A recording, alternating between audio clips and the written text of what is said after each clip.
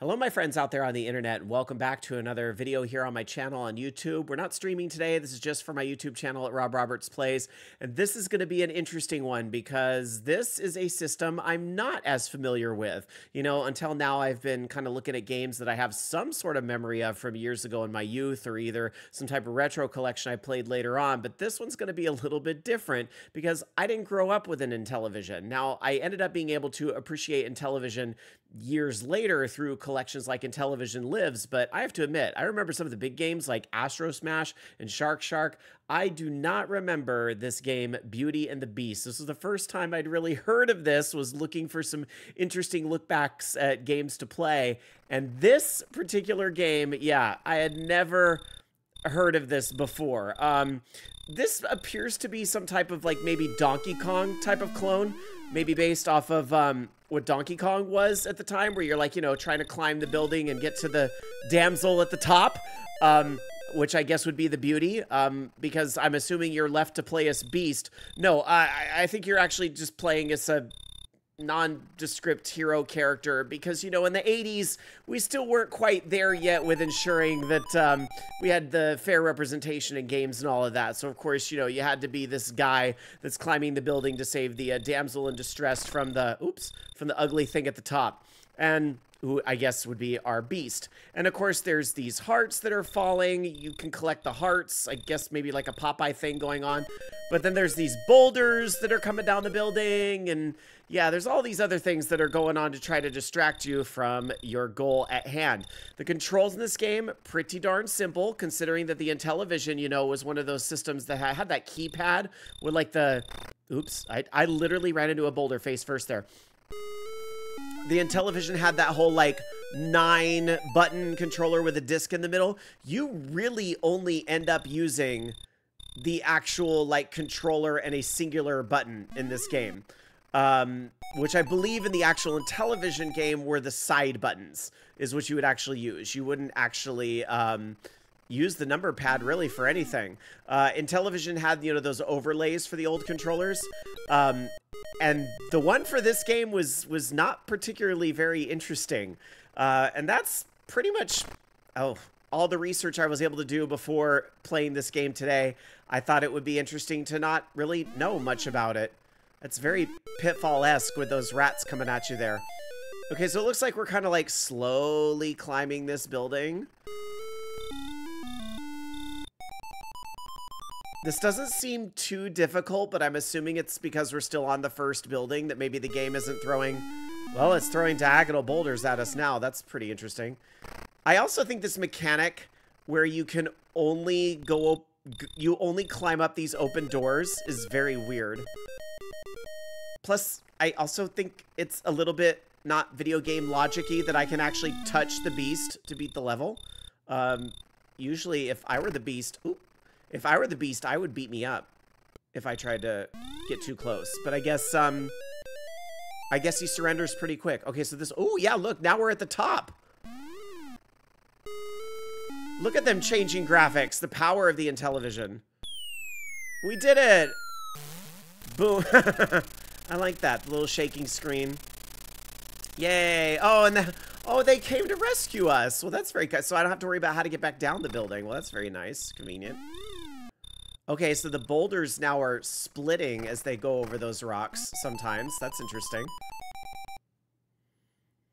I like the little plane that's kind of taunting me with different messages. Like, you just got lucky. Not bad, but not good either. Yeah. So obviously, Beauty and the Beast, nothing to do with a Disney film or stories it was based on. Nothing to do with Linda, what was her name? Linda Hamilton, and the TV show she was in the late 80s. Nothing to do with any of that. It's just probably a name that nobody owned a trademark to otherwise, at least when it came to making a video game. So why not? They took it. But yeah, I would say... Wow. I literally flew off the... Oh my gosh, you get thrown way... You get thrown way back when you fall off the side like that. That wasn't cute. Oh no. Wow. My issues really compounded for me there at the end. I took one plunge off the edge of the building on accident because, you know, the controllers are very delicate, and it just snowballed for me from there. That's very sad. But at least it's okay. I feel like we got the basic mechanics of the game down. It's just I'm surprised how long it takes to climb one of these buildings. All right, let's try it again. I'm not going to stop there. Let's try it again. The goal is to try to beat these games. I don't know when the end. I think the retro achievements considers like 5 buildings beating the game. That seems like that was. I thought that would mean like 5 screens. But I guess the game would be too short if that was the case. I will say, I do think it's interesting how it has the mechanic of the changing screens. You know, I mean, that's not too dissimilar from Donkey Kong, right? Like, you know, even the original Donkey Kong, you had the construction level, and then you'd go into, like, the pie factory and the thing with the rivets and all that. So, it's not like having a changing screen is news, but I like how, like, you sort of have that big picture of the building, and you can actually see... Oh, I timed my... No, stop it! I timed my jump horribly. Oh, no! That is horrible, that if you fall all the way. You gotta be careful. Oh. Today I learned the hearts make you invincible. That's why the shirt turned red. Okay, we're learning, we're learning. We maybe regressed a little bit on that one, but we won't make that mistake. Okay, maybe I will make a small mistake, but we won't make a mistake again.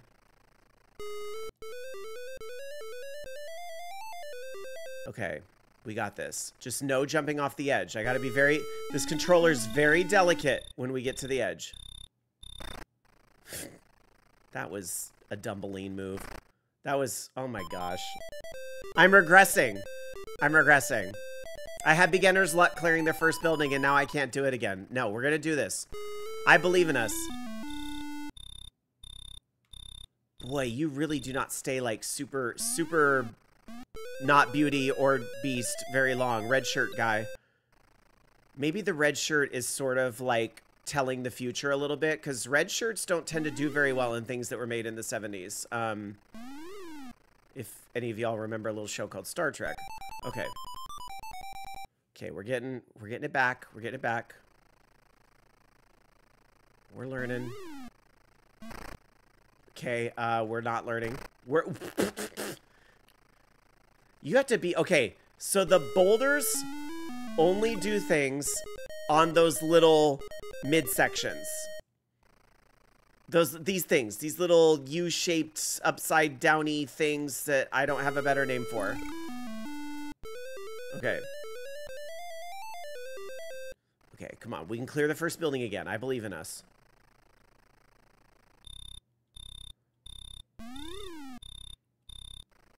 Okay, that gives me a better idea where to hang out. Like, I need to make sure I'm not hanging out on the little dividers, because that's the danger zone. Okay, so if it passes... Okay, okay. That time I knew, because it passed me, it was safe to go up the window, and I wasn't gonna, like, get a boulder to the face or anything. Okay. Red shirt power. The power of the red shirts. Okay. Ooh, I thought I still had a red shirt. Oh my gosh. Ooh, I almost walked off the edge of the building again. These controls are so delicate.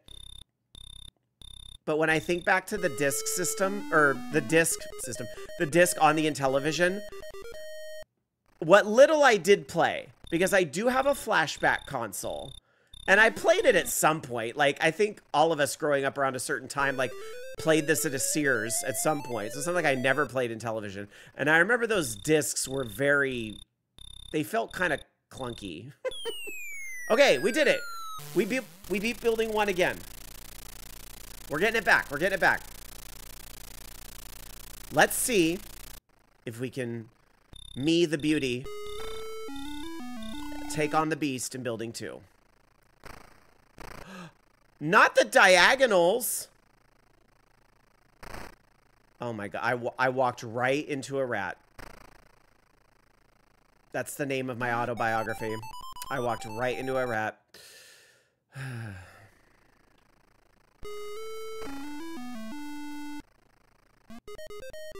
Okay.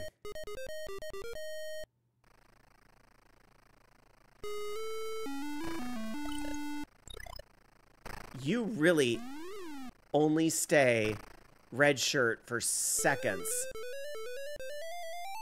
Okay, I'm getting there. I'm getting there. I think we did better than we did the first time. Just no falling off the building. No falling off the building. Yes, jumping into the gorilla's fist or whatever that's supposed to be to grab the objective. Okay. That's easy. We can just walk right up to him and give him a hug.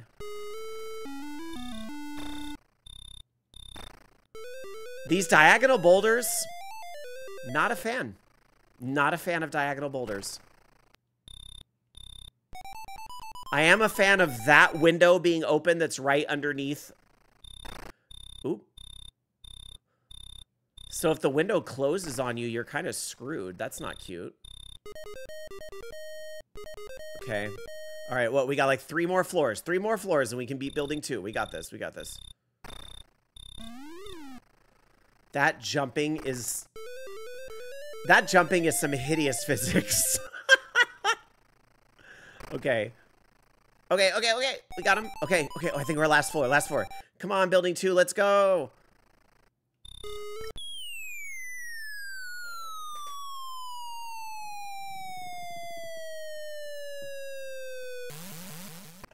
I hate it. Worst game ever made. Y'all, I was trying to be delicate right at the edge, and I held left just a millisecond too long. And that was it. That was the end.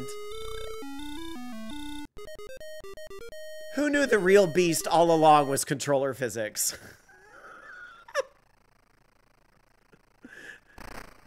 The real beast all along was the sensitivity of the damn controller. Oh my god. Now I'm just regressing because I ran out of you-know-whats to give. I ran out of duck emojis to give.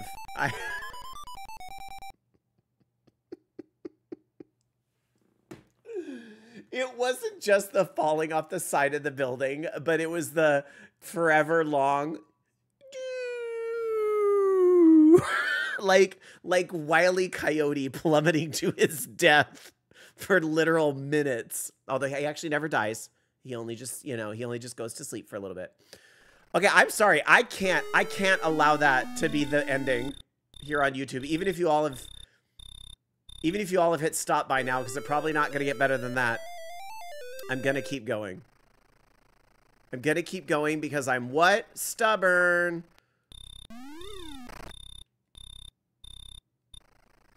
That bird really said I'm stubborn too.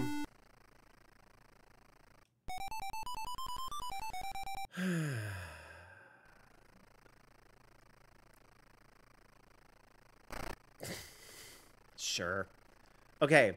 What's happening is I am wallowing in my self-pity from what happened before, and I'm forgetting the basic concepts we learned last time through, which is that you don't stand under one of those places where you know the boulder can change path.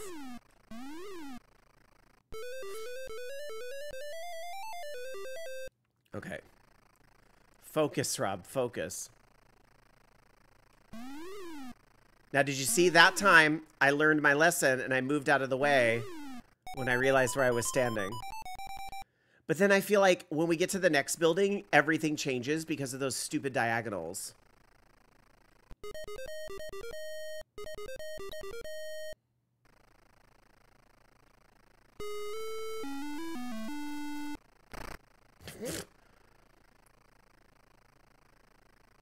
I was a red shirt for like half a second. Half a second. 900. Boy, the scoring in this game is mean. Among other things.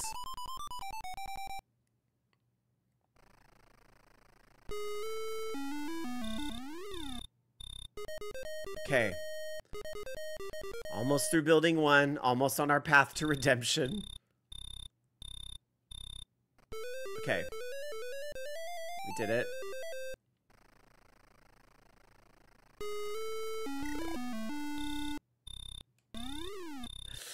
Ooh, I thought that bird was gonna get me. I thought that bird was gonna get me real good.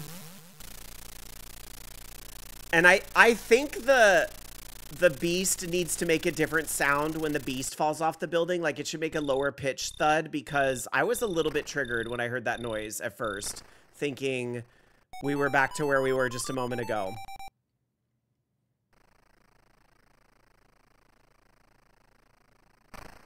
Okay, okay, okay.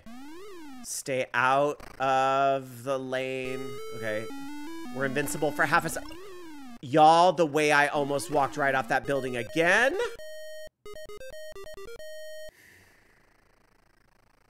I need that high-pitched noise when I'm still holding the controller too close to the edge. Like a warning sound. Okay, look at all those shadows down there, though. That's got to mean something good, right? I got to be doing a good thing here, right? Okay. Okay. We're doing it. We're doing it. We're doing it. We were doing it, but okay, we're flopping. All right, no, we're back in it. We're back in it. No, not 3 lives in a row. Okay, but you saw all those reserves I had. You saw those reserves I had. Okay.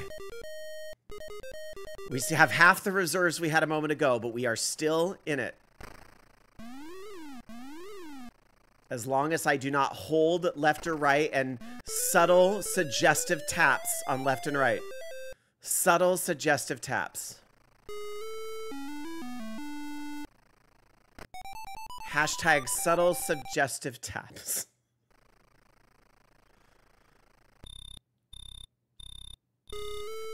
Okay, okay, 3 more, 3 more. We've got to do this without face planning. We've got to do this without face planning. Okay, good, good, good. Getting our reserves back. Using subtle, suggestive taps. Okay, one more screen, one more screen.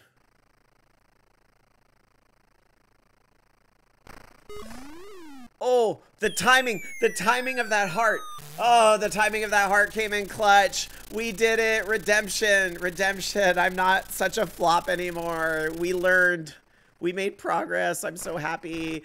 I don't even care that that boulder just took me out literally on the first floor, because I'm so happy we didn't fall off the building again, because that was fucking embarrassing. Excuse my French. Oh my gosh. Okay. Wow. This is now where I get cocky and I'm going to lose it all on the first board. Okay. Nope. We're still in it. We're still in it.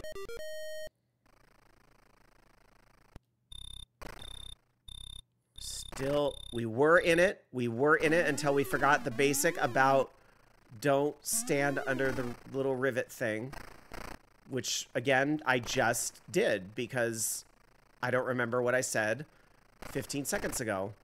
This is turning into quite the comedy of errors. Even though I'm not laughing, I'm sure someone is. Okay.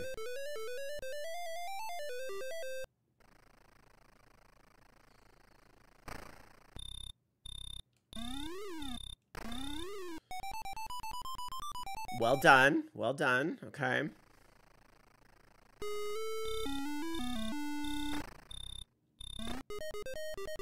Just well done is how I'm going to order this beast when I'm done with him. I really thought that boulder was going to get me because the red shirt wasn't going to last long enough. Okay, we're still in it. Oop. Did that count as losing a life because I was only like 2 frames up? Womp. All right. You know what? For the first go round ever on that game, that was interesting. Would I play that again? I don't know. You know, the thing about these games is that they have very addicting, simple game loops. So there's a part of me that goes, you know what? I could do it with some soft, subtle taps. I could do that again and get through that second building again and possibly do better on that third building. And I think You know, when you have those kind of simple loops, it makes it very like addicting to want to go back and do it again. But is that the best retro game I've ever played? I don't know if the mechanics with the window work for me. Like that whole, like the window shuts on you when you're halfway up the window. I don't love that. But that was interesting. That was certainly a game I would have never thought to try if I just hadn't randomly been inspired by an entry online I saw about it. And I'm glad I could embarrass myself today playing it for you all. But we got our redemption. So I don't want to hear it. Yes, I fell off the building, but we conquered that building eventually. And that's the moral of today's story. If you do something long enough, you can overcome anything. Thanks for watching, everybody. I hope you'll come back for another video later on. We'll do this again. Take care. Bye-bye.